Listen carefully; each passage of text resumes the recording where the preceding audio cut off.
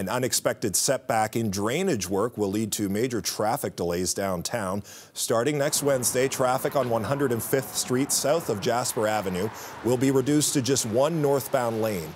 EPCOR is installing a new storm water line under the intersection, but a piece of equipment got stuck, so crews will have to dig down to get it out.